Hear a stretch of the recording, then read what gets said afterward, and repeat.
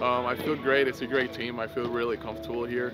I've known I've known the guys from a long time. I played with Jeff at Pineapple. I've seen Corey playing at the PVL, Ferdinand, all those guys. I feel really comfortable. I feel happy here, and that's feels good. It just feels good.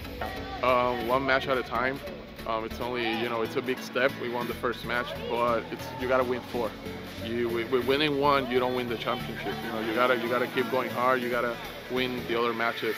Thank you for all the support from SpikeNet. It feels really good that someone is trying to grow the game. Go Caribes. It's a great team. We got great fans, and we're gonna bring the championship home.